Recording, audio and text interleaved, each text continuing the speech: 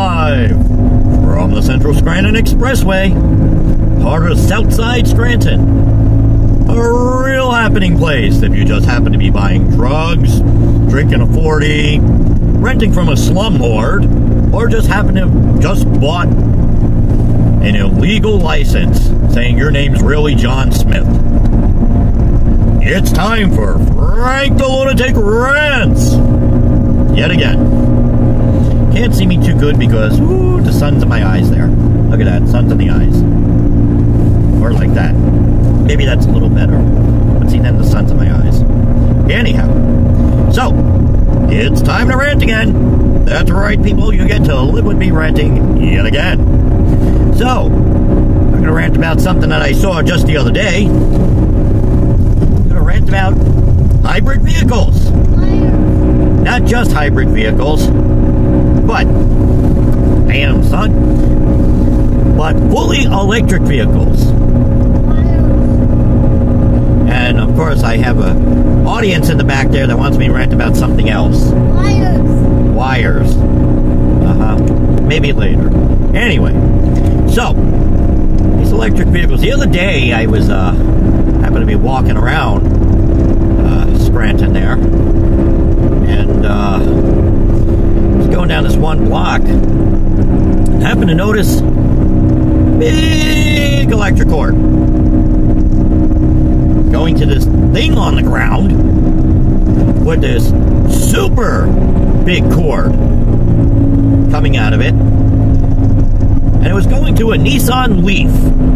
It's a fully electric car, and where the hood is this little compartment that pops up, and you push the plug in. And basically, your extension cord goes into this power converter, to convert the AC over to DC so you can charge up your car. Okay, well, interesting concept, the Nissan Leaf. But I bitched about this car a long time ago when they first proposed it. It's a semi-stupid concept. It's a small car. If I remember correctly, it's like $40-something thousand for this little tiny car. And it's all electric. Fine and dandy if you have places to plug it in all the time, because you only have a certain mile range with these things, so there's no charging stations around, so it's not really that beneficial. You can't really take long trips with these things at all. Maybe for a commuter car, but depending on how many miles you have to commute. A couple of drawbacks about the stupid car. Well, first of all, the price and the size, but your money savings. You're spending $40-something thousand for a car that you're never going to get a return on your investment on. Because even magazines like Consumer Reports basically say how, you got to keep a vehicle like that, literally, by the time you pay off the loan, maybe 8 to 10 years, you'll actually start recuperating back some of the money you saved from fuel. 8 to 10 years. Life expectancy of the batteries on these cars, 8 to 10 years. So by the time you actually start recouping some of your money, it's time to replace the battery pack for a couple of $1,000s. And wait a couple months for it to ship over from overseas. Other drawback. What exactly are you saving? There are people, I'm not saying I'm a tree hugger. I like the environment. I do my part. I recycle. I sort. There's things I do. But I don't see myself running out to buy one of these vehicles. Because what are you really saving? Not much. Okay, we're going to save on, oil and that. Because it's, and gas. Okay, but how are you charging your car up? You're plugging it into your house electric. Where does your electricity come from? Well, unless it's coming from a nuclear power plant, where basically if you live in Pennsylvania, it is not, because our nuclear power plant does not supply electricity to Pennsylvania. So guess what? You're getting your electricity from a plant that's either coal-generated or oil-generated. What did you save? You didn't really save the environment anything, because guess what? It's still burning oil or coal, and the fumes are still going in the air to produce the extra electricity that it takes to go to your house to charge up this vehicle. So that you can get your electric bill at the end of each month and piss and moan because your electric bill is as much as your damn car payment for the car that's supposed to have saved you money. And it never really did. Don't really get the purpose of it. And if you're someone that really doesn't drive far, well then you never really get the full potential of your vehicle, and you never, ever, ever recoup your money savings on gas whatsoever. Only people I see these cars really benefiting, honestly, businesses. Why?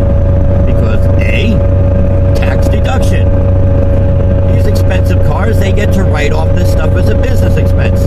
Not only that, but the electricity that they use to charge up this vehicle at their place of business, they can deduct as a business expense. Then, throw in the fact that they get deduct mileage and wear and tear, it's a win-win situation for them. Plus the fact that as a business, they're probably paying less in electricity per kilowatt than you and I do, because business commercial rates are generally cheaper. And the interest rates for loans are generally cheaper. They're the only ones making ahead. I'm sorry, but spending 40-something thousand just doesn't cut it for me. Sort of like the Chevy Volt, which was supposed to be an all-electric vehicle. And Chevy decided, hey, this ain't gonna work. So they decided to put a little putt-putt engine in there, golf car engine or something like that. But even that car is 40-something thousand for a rinky-dink car. That's not impressive whatsoever. Want to impress me? Make a freaking electric car that actually has power. And to all those yambags out there that say it can't be done, hello. First of all, Tesla, while I'm not a big fan of Tesla, their cars do have power and torque. And better yet, Lamborghini had a test car that they came out with, and I think Ferrari might have too. All electric. Not only all electric, but there were solar panels on the car to help recharge the battery a little bit while the car is sitting. It helps keep the the computer and everything all still charged up and everything instead of running off the batteries when it's sitting. And guess what? That car went vroom! It actually moved. But yet you buy one of these electric cars, I mean, even a Prius, okay, when you eventually get up to highway speed, yes, it can hold its own. But that's once you get up to speed, because they just don't have the torque.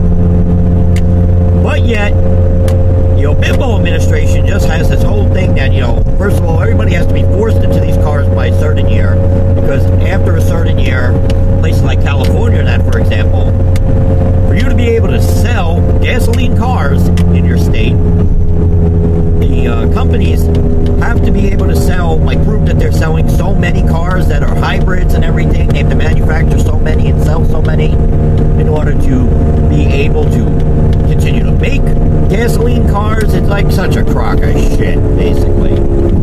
But they want to force people to have to buy all these expensive-ass cars because supposedly we're really saving the environment. Guess what? Unless you have a big-ass sail sitting on the top of your vehicle that you're using wind power, or your car is totally solar-powered, you ain't saving jack. A hybrid is still using gas, and a fully electric car still has to get plugged in that's going to use coal or oil. So what did you save? Absolutely zilch. You just saved the job of the salesman who sold you that expensive-ass car. That's basically it. So really, give us affordable electric cars or hybrids. Give us stuff that actually has performance. Maybe then people will actually consider this stuff. But personally, a car that only operates, at 30 miles an hour on electric, or maybe even 40, doesn't bring you that much of a savings whatsoever. Can't think of anything else to rant about on that subject.